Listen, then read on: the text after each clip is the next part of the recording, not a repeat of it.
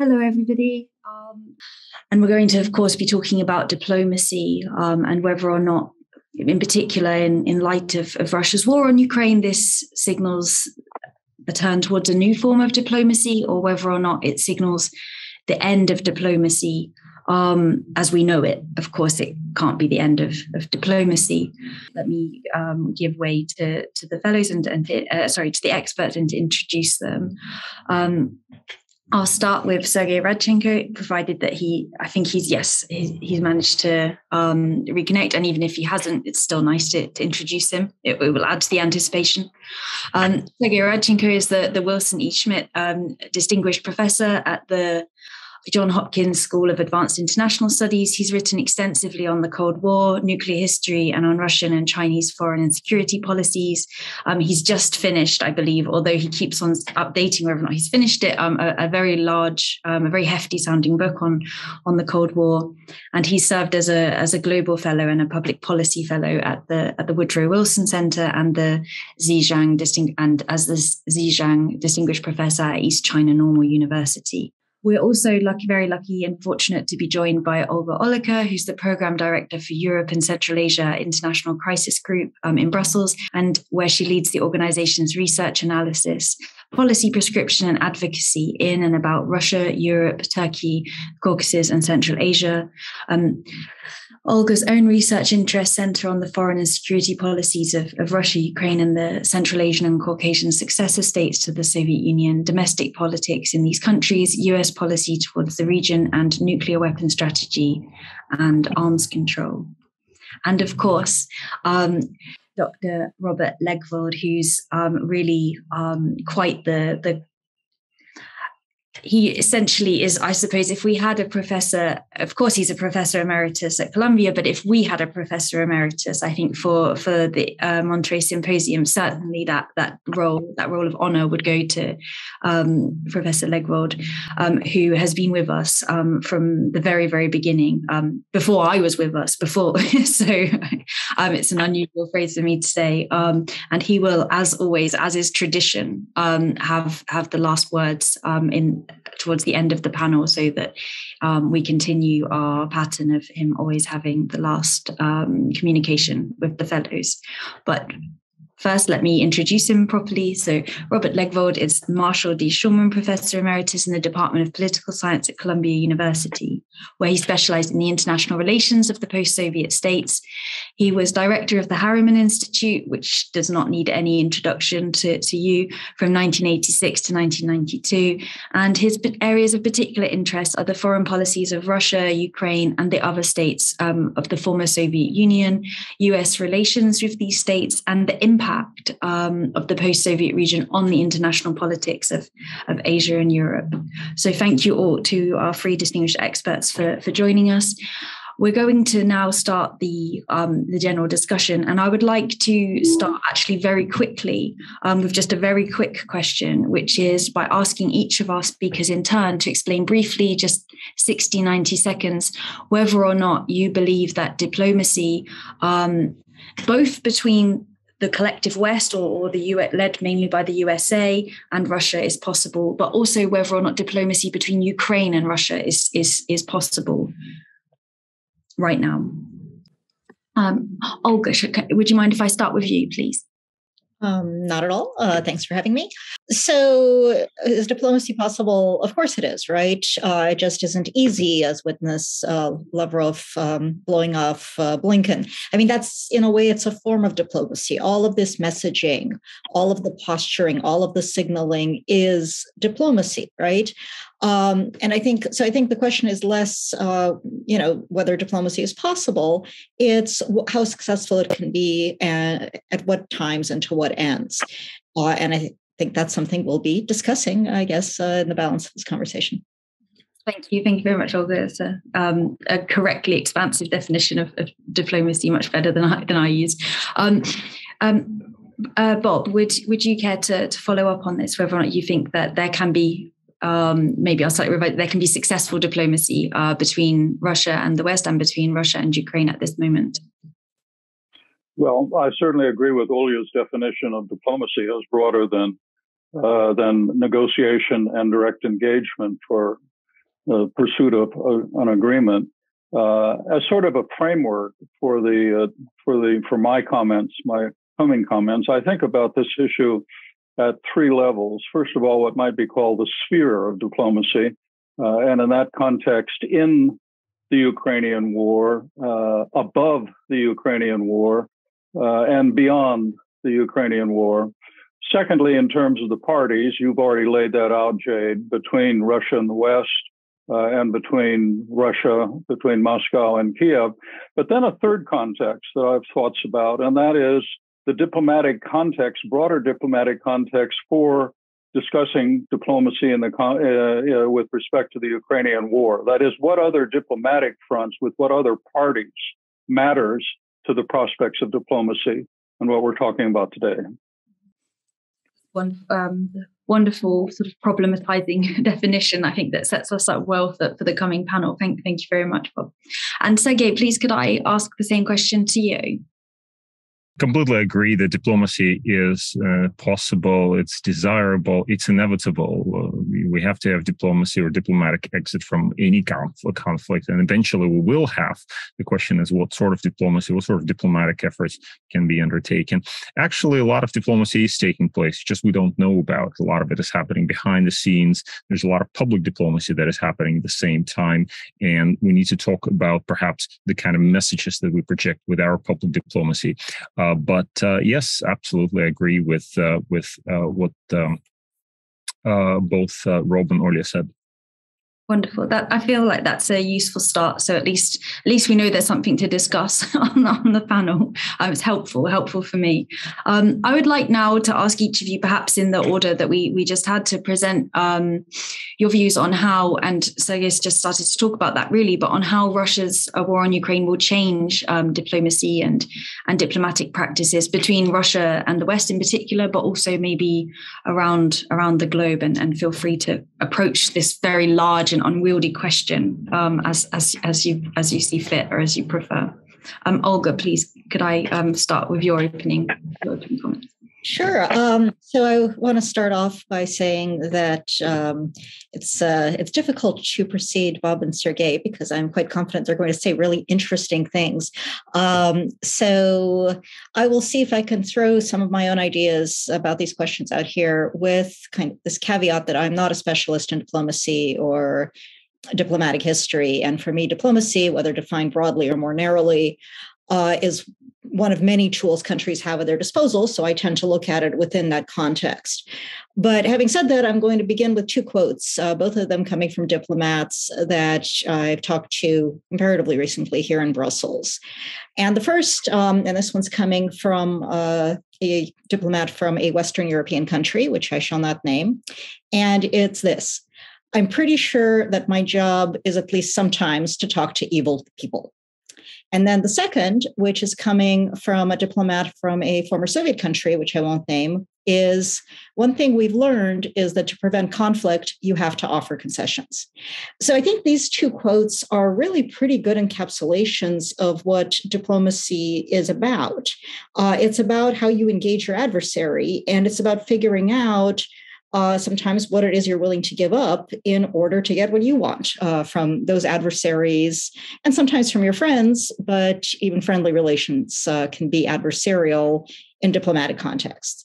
And you're not going to get very far with diplomacy if, for instance, let's say there's a war and the warring parties are uninterested in either engaging or making concessions, or they're unable to engage or offer concessions. So in the debate that we're hearing, that we're having now with regard to Ukraine, I think there's a certain tendency amongst some participants to reject diplomacy. And I think there's an opposite tendency among others to fetishize it a little bit. So there are a number of reasons to reject diplomacy and to refuse to talk, to refuse to talk face to face, even if you are signaling and you're doing the public diplomacy and so forth. So one of those is that of all the items, of all the tools of national power in the toolkits available to countries, both the United States and Russia have tended increasingly over recent years to discount diplomacy in favor of military power.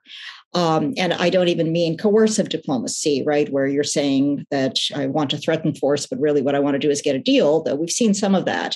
It's this tendency to not try very hard to find a deal, but instead to try to accomplish whatever you're going to accomplish by military means.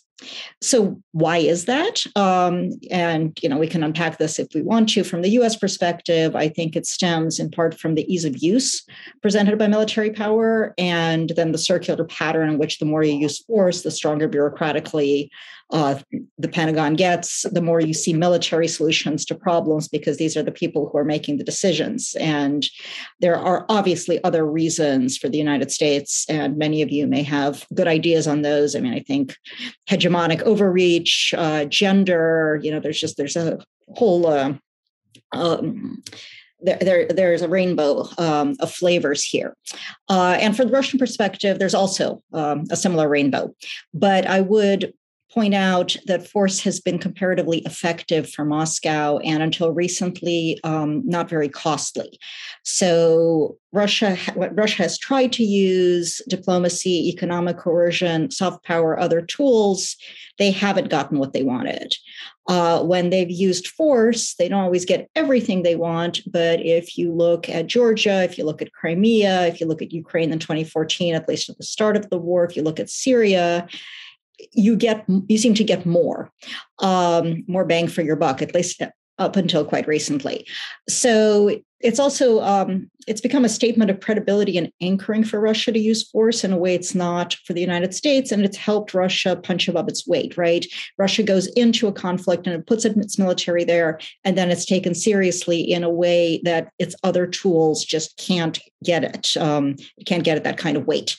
But then the reliance on force and the decisions that made this reliance possible, I think, were also driven by a worldview on the part of the Putin government, people around Vladimir Putin, which have a tendency to favor violent solutions more generally at home as well as abroad, right? When we look at responses to protests and so forth.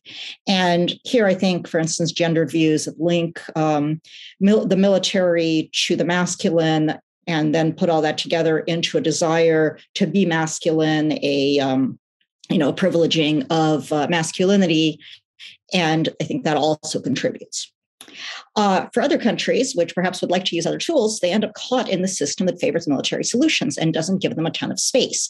So coming back to the war in Ukraine right now, diplomacy had a lot of fans in the lead up to Russia's invasion in February, right? There was a real effort by Western states to avert the war with diplomacy. And what I think is really interesting is if you talk to people in the Russian Ministry of Foreign Affairs, a lot of them will tell you they thought that was what its government was doing too. That they were trying an approach of coercive diplomacy, that the military forces weren't going to be used and that diplomacy was going to be given a chance. But that's not what happened. And diplomacy did not prevent the war. And, maybe it could have, perhaps by delivering clear deterrence signals from Western states, maybe not, but this is where we are. So then we get to the next question of, can diplomacy end this war? And this, I think, is where we get to some of the fetishization. So, in the lead up to the war, we heard all of these discussions about what sort of a deal would prevent the war. And now we're hearing a lot of arguments about what sort of a deal would end the war. Now, the thing is, there may have been deals that would have prevented this war. There are probably deals that would end it right now. But I can pretty much guarantee you these are not going to be the deals that actually end the war. Because anytime there's a deal that ends a conflict, despite this tendency to think that, okay, so that's the solution, that is the answer to the equation, if only we had come to this earlier. But that's not how this works. It's not possible earlier. It's not that the geniuses have finally solved for the answer. It's that the fighting has reached the point that this specific deal was seen by all relevant parties as better than continuing to fight. And that's a very different thing than this is what you can get at any point in time, and you just have to negotiate until you get there. So all these things like various models of Ukrainian neutrality, different types of security guarantees, different territorial lines, they might be in the deal signed at the end of this war. But none of them are feasible now because Ukraine and Russia remain committed to giving war a chance. Why do they think war is better than peace? because the warring parties, Ukraine and Russia, and Ukraine's backers in the West, who are making Ukraine's continuing fight possible, have incompatible aims, and their willingness to compromise is so limited as to have no real overlap when it comes to a settlement. For Ukraine, that's because it feels giving up territory will embolden Russia, which will then take more territory sooner or later. For Russia, it's because it wants Ukraine to be a vassal state and the West and everyone else to recognize its sovereignty over it, and ideally Moldova, Belarus, and Georgia too. And for Western states, because they're pretty confident that if Russia comes out of Ukraine victorious by whatever definition, it will do this again in Ukraine or elsewhere, and that's going to bring greater escalatory risks. So the only way to mitigate those risks is to weaken Russia as much as possible and defeat it as much as possible before any deal is struck. So, they're willing to have a deal, but they want to deal with Russia on the back foot. So I think the challenge, the issue here is that you're not going to diplomacy away Russia's ambitions, the West's view of them as dangerous, or Ukraine's desire for sovereignty. That doesn't mean diplomacy is useless. It's actually mitigating the damage even as we speak. Prisoner exchanges of remains, the grain deal, which was, in many ways a triumph of diplomacy. There are other efforts that have failed, but what I think is interesting is these failures also, they give us a sense of how people are looking at this. It helps us to communicate things that could help end the war, right? Limitations on aims, right? The United States makes very clear that it's not going to pursue regime change. Until the spring, both Russia and Ukraine had delegations that were actually talking. Russia's was arguably not serious, not at the right level, messages at cross purposes with the Kremlin, but it did get us pretty clear statements of what preferences were, which I think is helpful. And then the other thing, which maybe we can discuss in Q&A, because I don't want to take up more time than is allocated, which is the diplomacy that continues on other files. Karabakh, Central African Republic, the United States has signaled very clearly that it's interested in returning to the arms control table. And I really think that if you do want to avoid later escalations, it's going to be arms control that has to be the way forward for that. So, it's a question of what you expect of diplomacy. But I think it has an inescapable future. And I'll close there. Thank you very much, Olga. That's very helpful. Lens is particularly interesting, actually, to think about the gendered lens, maybe especially in light of some more recent developments in the war. Bob, please, could I pass over to you to hear your opening remarks? Well, first, let me say that what Olga has just said is very smart, it's very wise, and obviously very lucid. So keep that very much in mind when you listen to my much cruder and much grimmer assessment of where things stand right now. And that will also be softened, I think, by Sergey. I know his work before. He'll have a more positive view of what may be possible in the circumstances. And I interrupt myself to say, Jade has said that I've been a part of the symposium for a long time. That's true. This is the second year when I haven't been able to be with you, and that changes the relationship very considerably, as I know from the earlier occasions when I could. But I have looked at all of your bios, so I know you at least as the symposium presents you. Let me start by saying, in a way that is, as I've said, crude, and it probably somewhere along the line is going to change further. But my basic judgment right now is that this war, whenever and however it proceeds, is not going to end with an agreed resolution. Instead, I think what we're going to see is one of two outcomes, with either more or less Ukrainian territory seized and then absorbed by Russia, unrecognized by either Kiev or by the West, or alternatively, a Korean-like stalemate. And what will be left at that point is essentially Ukraine that is lost to Russia, Ukraine that is a security ward of NATO and the West, in whatever form it is at that point, may be well on the path toward EU membership. The NATO alliance will be cheek by jowl to a Russian military that will remain formidable on a central front from the Black Sea to the Arctic, with now an 830-mile extension along the Finnish border. And in that context, the first of the levels that I was talking about in terms of diplomacy, that is, diplomacy seen as direct engagement and negotiation with some kind of an objective, positive objective in mind, I think will be of different sorts. Within the dimension of that is in the Ukrainian war, both between Moscow and Kiev, I think the terrain is non-existent for the reasons that Olga has said and that many of you know from other commentators that you've had along the way. The scope of it, that is, the particular items that can be included in it, will continue to be there, whether it's things like the grain deal or prisoner exchanges or maybe even humanitarian assistance. But in terms of ending the war, I think that will be an empty box. And the will to engage bilaterally Moscow, Ukraine, is going to be missing entirely, again, for the reasons that Olga laid out, I think, very well. Between the United States and the extended West, the collective West as the Russia sees it, and Russia, in the war, again, I think it's precisely as Olga said, although she didn't stress the fact that for the time being, the United States, I think, having the lead, doesn't want to get out front of and is not willing to get out front of Kiev and its approach to negotiations and active diplomacy, if you will. And I think that will remain until circumstances change enough so the United States is rethinking what kind of initiative it wants to exert. And in the meantime, the Ukrainians will be wrestling with that question as well. But on the above the Ukrainian war, I think there is an area, Olga referred to arms control, but as I said to you yesterday, October of this year will be the 60th anniversary of the Cuban Missile Crisis.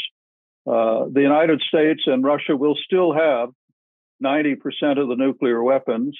And in a deepening and hardening and increasingly dangerous Cold War between Russia, the West, and the United States, it's all the more important that they return to what they had begun after the Geneva Summit in 2021, the Strategic Stability Dialogue, and the two working groups that were quite appropriate for what one needs to be wrestling with at this point. And I would not rule out the possibility that would require some considerable change in Washington and in Moscow, that at some point, even if this war continues for more than a year or so, that somewhere along the line, given the time frame for the extended New START, that they would address that critical issue. And in this context, beyond the Ukrainian war, in terms of the Russia and the West, at some point, if it ends as I've described it, and that's the reason I started with my crude and grim prognosis of what I think will be in the future, that will mean these forces, and in each case they'll be boosted. You already see what NATO is planning as a result of the Madrid summit, by way of reconfiguration and enhancement and redeployment. There will be a need, I think, if people are sensible, to return to the guardrails that they dismantled over what I call the years of the Cold War since 2014. That is some way of regulating forces deployed forward, equipment, what was done by way of transparency and monitoring in a refurbished or rejuvenated open skies deal, the Vienna adapted treaty, and maybe even the moratorium that was part of that diplomacy that Olga referred to in December, of a moratorium on deployment, as I say, moratorium on deployment of intermediate range ballistic missiles. When it comes to that other category, I finish with this, of other diplomatic contexts that matter directly in terms of the war. Remember early on, there was a more active role by both Turkey and Israel, and then question marks about what role China would play in terms of the conduct of the war or the ending of the war. And each of those parties, who had different levels of credibility in Kiev versus credibility within Moscow, had the potential of playing something of a role, and Turkey has had a significant role in the grain deal, as you know. It's generally believed that the Chinese won't play a role in this until, as Kevin Rudd puts it, 5 minutes to the hour, when they realize that Putin's gambit has failed, or that there is some urgent reason for China to push the diplomacy of it. But I think about it in a broader context. Yesterday, I said to you that my apprehension, what I would like major leaders to be focused on, is the risk of a U.S.-China relationship that actually slides or stumbles into a full-scale Cold War, and then links with the U.S.-Russia Cold War and the bipolar world that will create. In that context, that is the effort to prevent that from happening. If the United States and China begin to adjust diplomacy between themselves, that will have an implication for what happens to diplomacy in the context of the war, within the broader context of the deepening Russia-West Cold War. I don't want to take more time now at the beginning, but that's a subject that I'd be prepared to discuss for you in greater detail. That is the diplomatic context in the larger sense of the U.S.-China relationship and the risk of Cold War, and its implications for the U.S.-Russia Cold War, with the Ukrainian component as part of it, I think is a critical question. I don't think we've begun to think about it. Thank you very much, Bob. I have no doubt that we'll come back to that important aspect throughout the Q&A. Sergey, please, may I hand over to you now? Thank you. Very difficult to go after such fine presentations. I don't have much optimism on the score, despite what Bob said, that maybe I should have some optimism, but I don't. I think. You were our last hope. Okay. Of course, the Soviet joke about the difference between optimist and pessimist. That the pessimist says it can get worse, and optimist says yes, it still can. So in this sense, I can be an optimist, but where to start here? There is no end in sight to this conflict at the moment. I agree with what Bob said about the likely scenarios. Korean War, of course, has long been the most likely scenario for where this is going. There are grim prospects here, because if, as what's increasingly likely, Russia is going to hold on to the territory that it currently controls, and is probably going to annex that territory. It's going to be very difficult then to push Russia out from this territory. In fact, the longer the Russians stay there, the more there's an opportunity to create new structures of power, structures of authority, when then it becomes much more difficult to basically push the Russians out. We've seen this in Crimea, and Eastern Ukraine is also heading in that direction. In addition, Russia is going to be able to sabotage Ukraine's economic recovery by launching missiles, for example, directed at Ukrainian infrastructure. Although we have been talking here in the West about potentially, a Marshall Plan or something like that for Ukraine, I am a little bit pessimistic about it. In particular, I'm pessimistic about the prospect of private companies going into Ukraine to participate in Ukraine's economic recovery. Why is this? Simply, there is an ongoing conflict. It's very difficult to plan anything when a Russian missile randomly launched from Moscow is, going to destroy, take out an airport or a critical point of infrastructure. So therefore, there is no easy prospect here for Ukraine's economic recovery. The war is likely to continue, and it's going to be, by the way, very difficult because the Russians are digging in the territory that they already control. It's going to be very, very difficult to push them out from there. So I would agree with Bob that the most likely outcome is the Korean War kind of ish scenario, where both sides are just cannot go on. They are tired, and then you've got some sort of a ceasefire. And of course, in the Korean case, you remember that actually the two parties reached that point by April 1951, approximately. And then it took 2 further years before you could actually have an armistice on the ground, as it were, because each party thought that they might make gains, and there were other problems that created obstacles in the way of some sort of a ceasefire. So in the end, we had an agreement in Korea. It took 2 years to achieve, and of course, this agreement has been holding ever since. And what seemed like a temporary division, in fact, became a permanent division. So. As the French say, the temporary is the only thing that lasts, and that is probably the most likely, it has been for some time, the most likely outcome of the Ukrainian conflict. In addition, there are other factors to consider here. There's a war fatigue in the West. It's not unexpected, and people's attention span is limited. There's so much that we can that we can spend in terms of our emotional energy and our attention on the war in Ukraine. It's been going on for months and months and months, and we've got problems of our own. We have an economic crisis. We have an energy crisis in Europe. We have inflation that has been unseen for 40 years in the European Union, and increasingly also in the United States, and that leads to all kinds of issues domestically in terms of the rise of populism. We have seen that in the recent French elections, and all of that is reassuring for Putin. I mean, this is what Putin is counting on. He's hoping for the West to basically get tired of this war.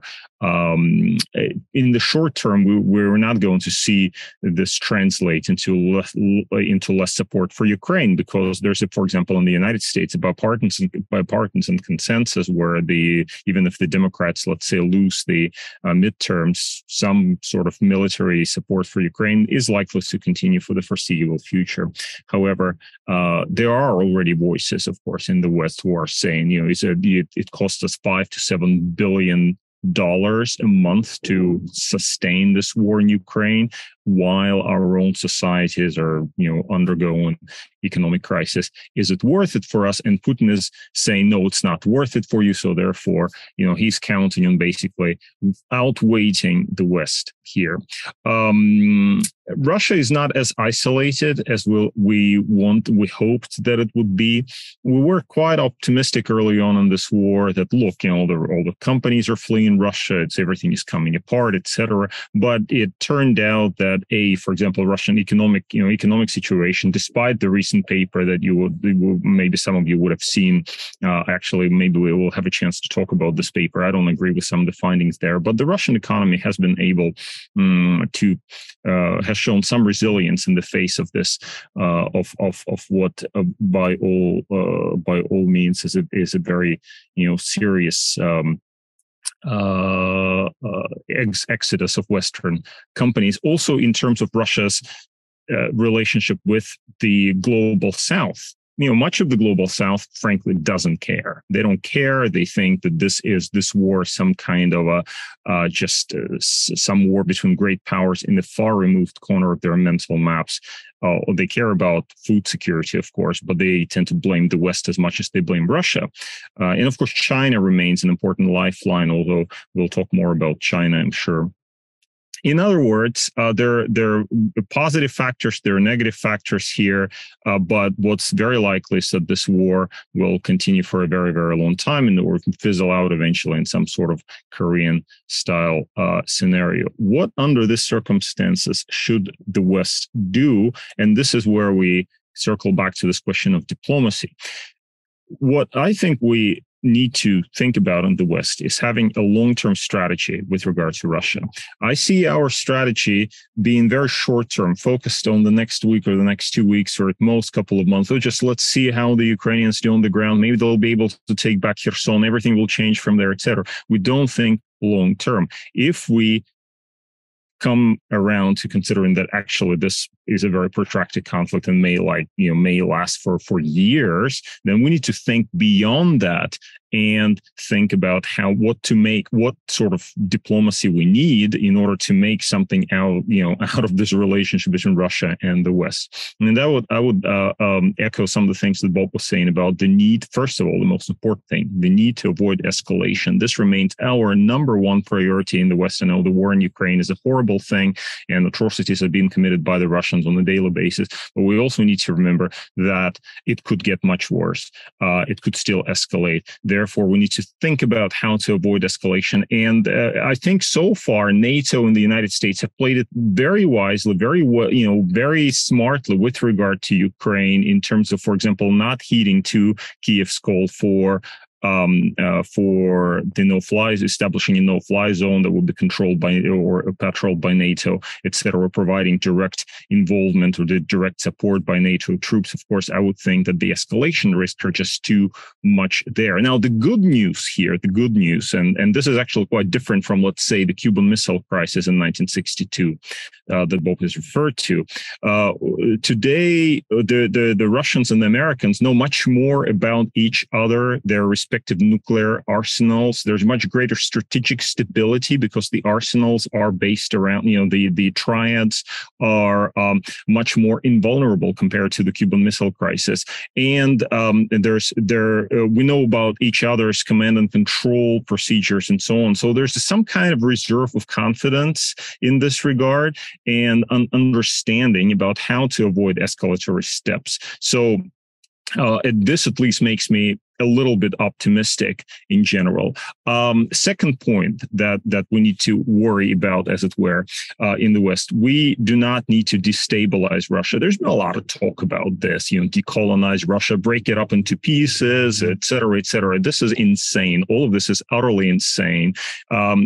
President Bush Sr., of course, notably was very much against the breakup of the Soviet Union for that very reason, because the moment you have a major superpower that is full of nuclear weapons break into pieces, what's going to happen at this point? Nobody can predict. I mean, we were lucky in 1991. We cannot hope to be lucky again.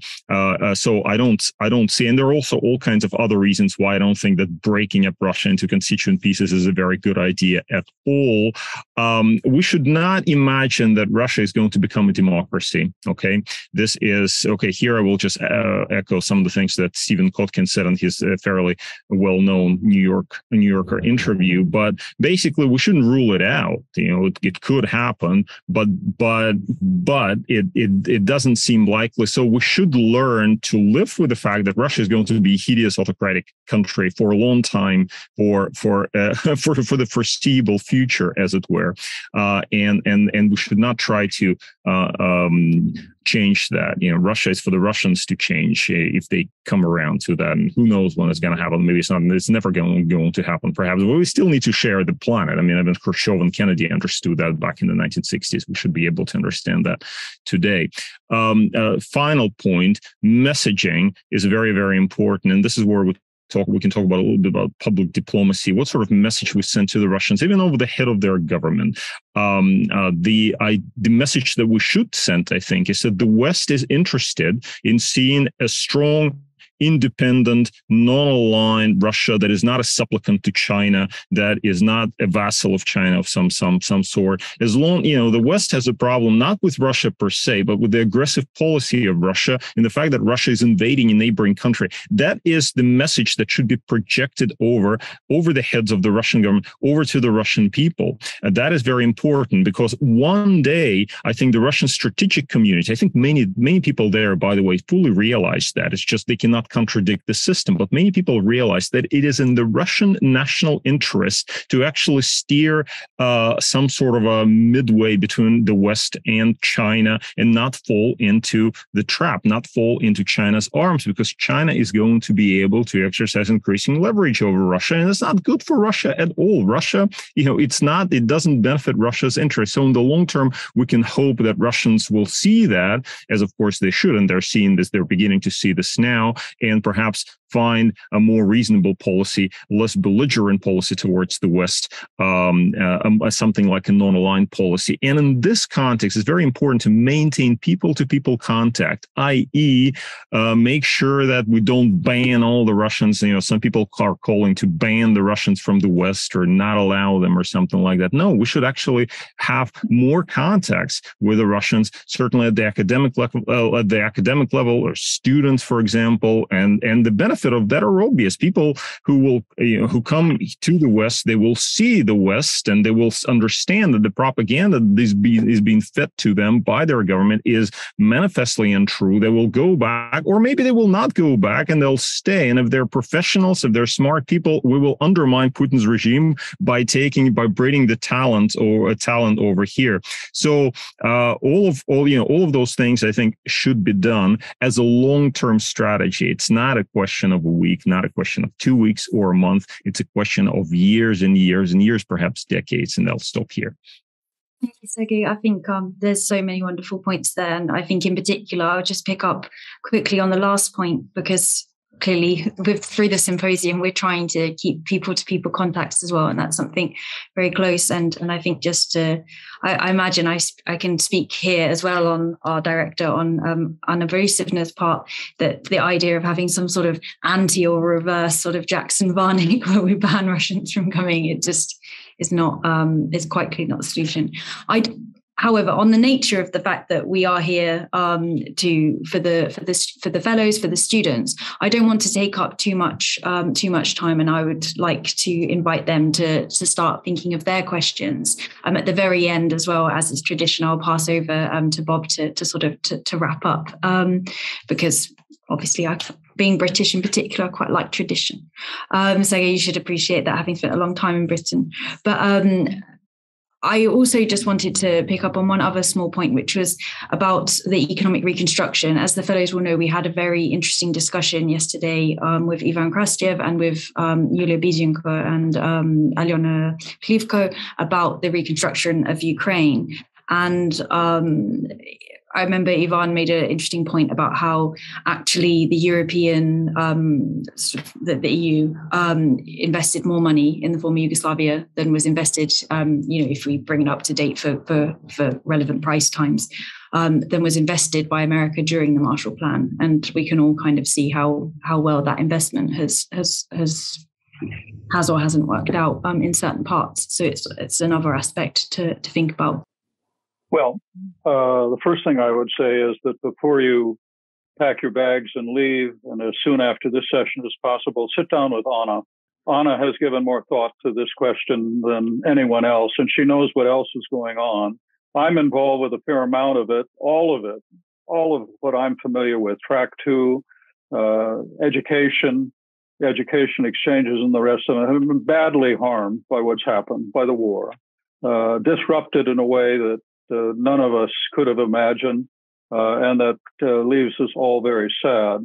I am still involved with track 2 things that are underway, the Luxembourg Forum that deals with nuclear weapons, and the NATO-Russia dialogue that Sergey Rogov and Alexei Gromyko with the European Leadership Network organized.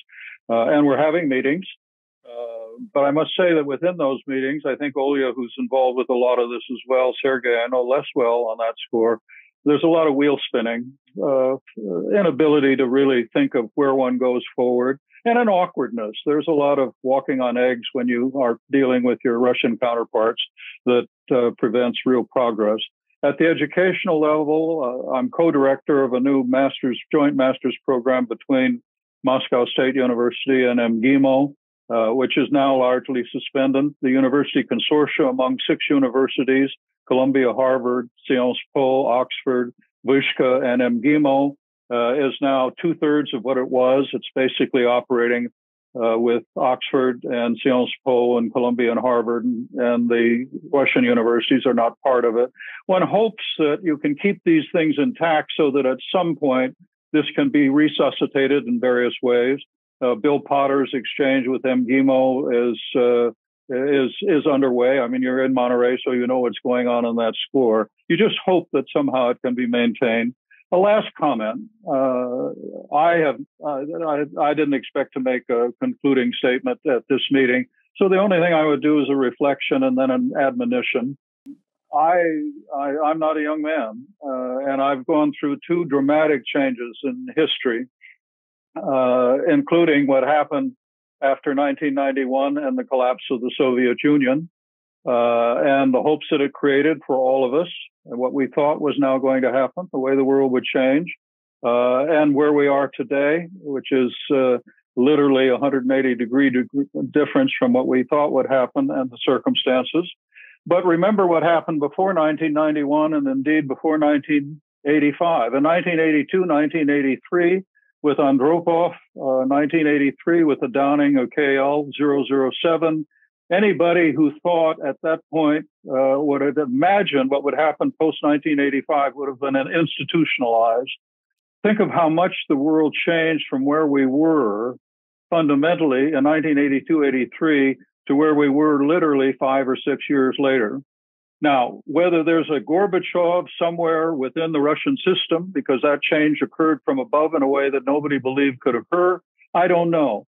But don't rule out the possibility that there can be fundamental discontinuity. That's not unknown in Russian history, despite the extrapolation, negative and unhappy, that we shared with you today. The extrapolation is very discouraging from where we are at the moment.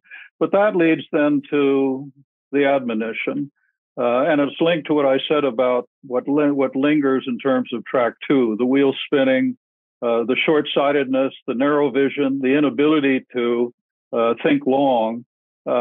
It's for you now, the younger people, in this dramatic circumstance. First of all, appreciate how much the world has changed. And in a way that really is quite ugly. Your world has become vastly more ugly than it was before. This is not a change that's positive. But in these circumstances, it's really for you to try to transcend the limitations, the myopia, the inability of governments, policymakers, so-called experts, your own academic mentors, to do that. You're not responsible for policy today. Think about policy when you will be responsible for it, and the world that you will be responsible for some point in the future. Start doing that now. Don't stay stuck where all the rest of us are. And good luck to all of you. Thank you so much. Thank you so much for those comments, Bob. Thank you as well to you for speaking on this panel, and thank you, Olga, and thank you, Sergey. We're very, very grateful. It was a truly very fitting and excellent lecture and way, a discussion and way to finish this symposium, even if, well, I suppose it's fitting because, of course, it was also very depressing. So as it should be, really, given the times in which we are currently living. But thank you all so much. Goodbye. Thank you very much.